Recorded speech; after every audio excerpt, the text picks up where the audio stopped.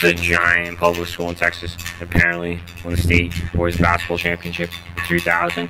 They got a water spout spigot on this side of the front of the building, and they got a water spout spigot on the other side of the building. I gotta start having there's this little handy wrench I got off Amazon. I gotta start having that on me for this kind of stuff. But who designs the electricity for a giant public school or a giant school? I don't know if it's public or private, and has no external electrical outlets on the front of the building? Who designs a public school like that?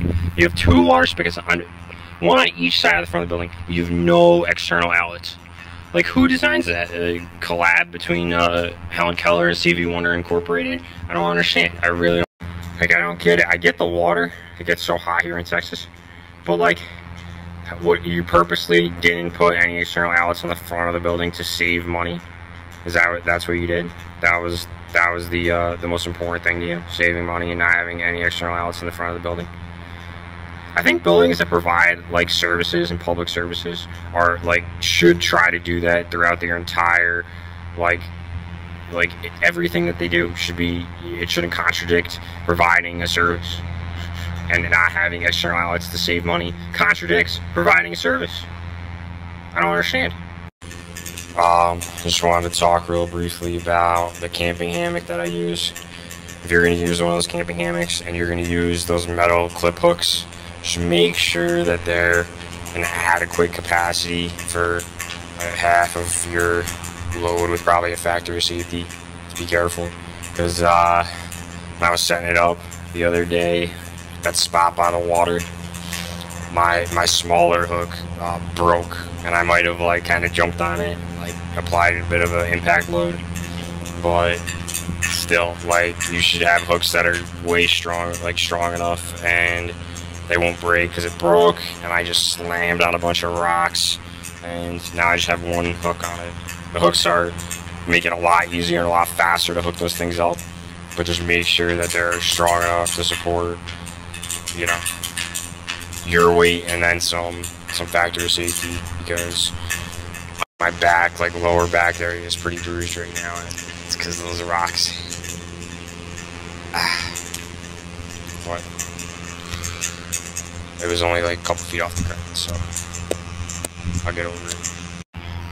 I feel like any job you have in life, any task you perform, anything you can learn any practical knowledge from, harness the practical knowledge in life. Any practical knowledge you can gain is always going to be useful. Understanding what practical knowledge is just knowledge that you can use in multiple different scenarios, and just use basically throughout the course of your life. And you know, anything you do on a regular basis, anything you need on a regular basis, any knowledge that relates to things that you do every day, that's practical knowledge. So I worked about 1.5 years, 2 years in the commercial building rehabilitation industry, and two things I really picked up were every single building, most buildings commercially, they always have exterior access to both electrical utilities, electrical exterior outlets, and then also, like that public school I was looking at, they usually provide some sort of access to water. You know, granted, it's the buildings, but I mean, you know, I feel like unless somebody is, you know, gonna police it, you know, and tell you can't use it, I don't know. Then if they stop you, they stop you, but if they don't, they don't. So it's basically my rule of thumb. You know, a little electricity for my phone isn't gonna, from all the electricity they probably use on a monthly basis, it's not gonna really impact their electricity bill too much. You know, stealing isn't right, but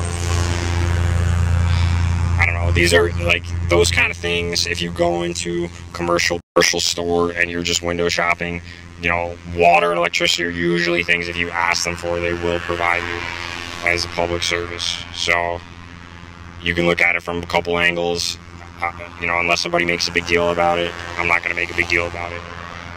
But these are resources that are available. They're all around, electrical and water. There's commercial buildings everywhere because we live in a capitalistic society, so you're not going to have any trouble finding any of those in most areas. Practical knowledge you can use is always going to be helpful and useful. Personally, to me, I think the most important knowledge you can learn is the knowledge that gets used the most often, and that is practical knowledge. So if you're not absorbing practical knowledge every day like a sponge, you're doing yourself a disservice, and you're limiting yourself of resources and useful information. One of the reasons I talk about meditation as often as I do is because I believe that meditation is probably the most practical, useful skill, the most practical, useful, underutilized skill in today's society.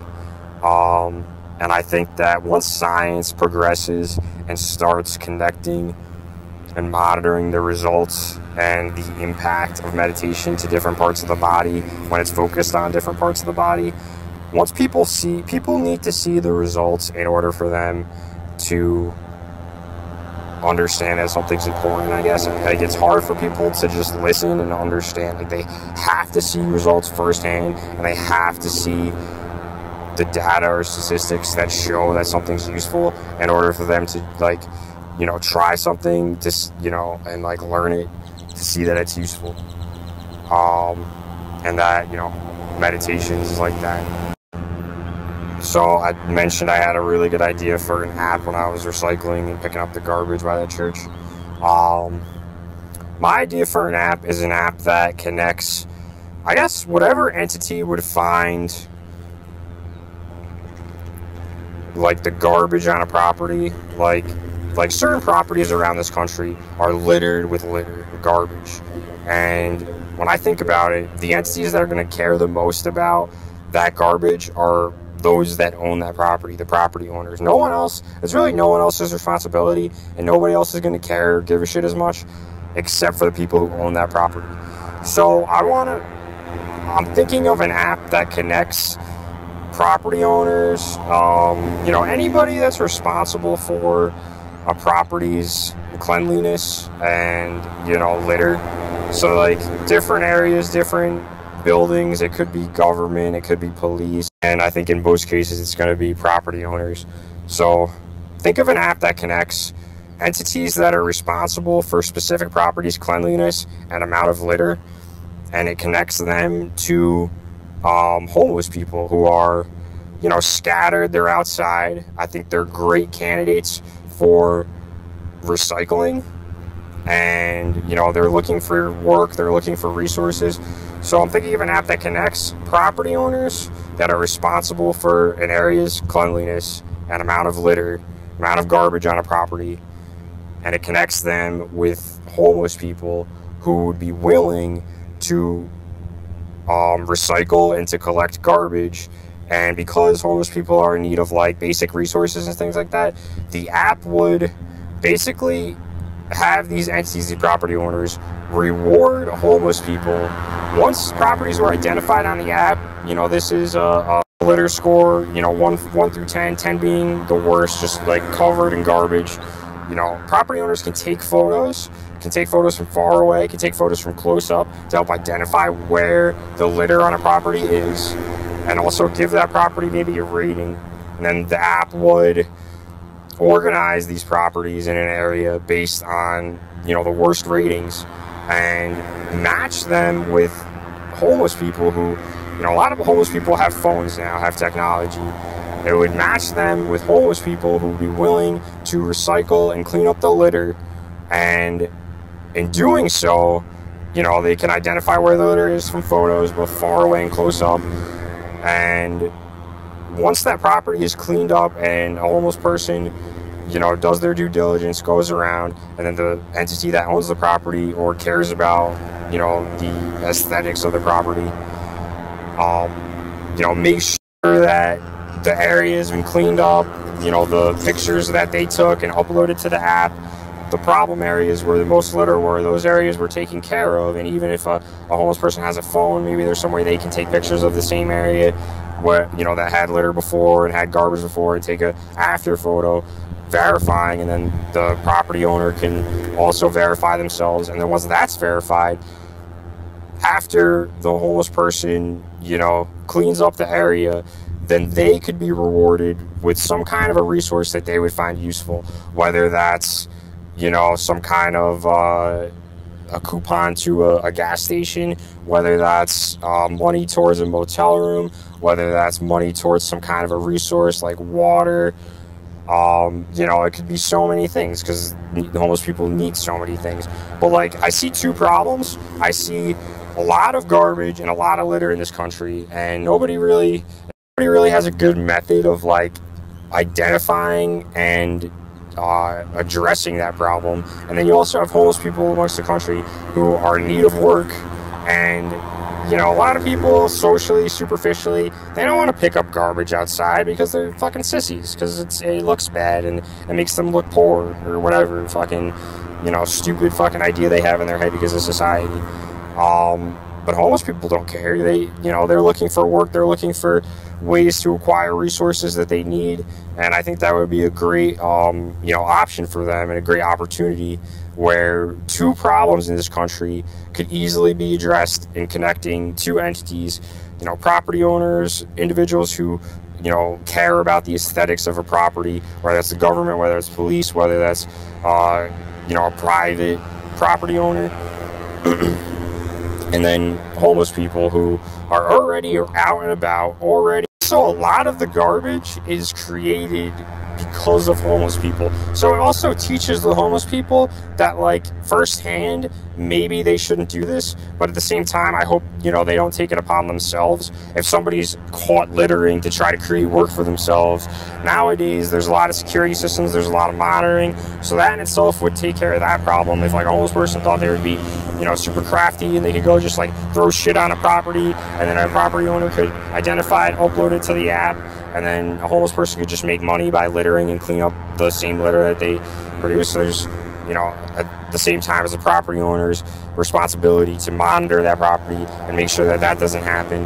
And you have security cameras and things like that in a lot of buildings that would take care of that problem. So it's one problem I could see in that, but that shouldn't be an issue if property owners do their due diligence and monitoring their property. So if anybody, I don't have the resources, the skills, or the time to develop an app like this. I'm just throwing the idea out there. If anybody agrees, if anybody thinks it's a good idea, if anybody knows how to do something like that, there you go. You got a great idea, a great app you can develop, and I'm sure, it solves two really important problems, and it would be a really popular app, I think, if it was developed, accordingly and appropriately. So hopefully somebody listens to this and, gets the ball rolling, or sees some flaws in this design and, can address them. But I think, if anything, this is definitely a beginning thought of an app that can be, if anything, refined and developed. So go for it.